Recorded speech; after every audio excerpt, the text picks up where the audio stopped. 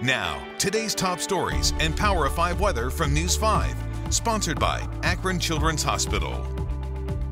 Hi, everybody. Let's take a look at today's top stories. A Dover man has pleaded guilty to killing a bald eagle. U.S. attorneys say 79-year-old David Huff shot and killed that bald eagle with a rifle while checking out his land in Tuscarawas County last year. Then he left it in a neighboring field.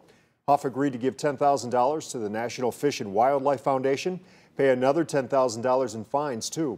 He'll also be prohibited from hunting for 5 years when he's sentenced in October. The former mayor of Newburgh Heights will spend 1 month behind bars. Trevor Elkins, sentenced after taking a plea deal earlier this year. A state elections commission investigation found he used more than $134,000 of campaign funds for personal use between 2015 and 2019. Elkins claimed the money wasn't from donors. Instead, it was his own money he deposited into the campaign account. Elkins was also ordered to serve 200 hours of community service, fined $3,000, and agreed not to run for office again until after 2028.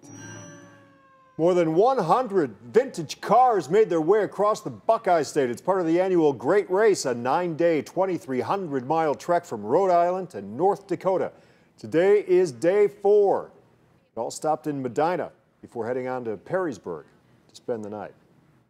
Nice day for a drive. Pretty cool. Yeah, as long as you... Did those cars have AC back then? I don't know if they had roofs. Yeah, that's true. All right, we'll be near 90 again tomorrow. There's a slim chance for a thunderstorm, especially southern portions of our viewing area tomorrow. Just plan on it being hot, muggy, and dry for the most part. 91, feeling more like 100. Cooler Thursday, a warm, mainly dry weekend.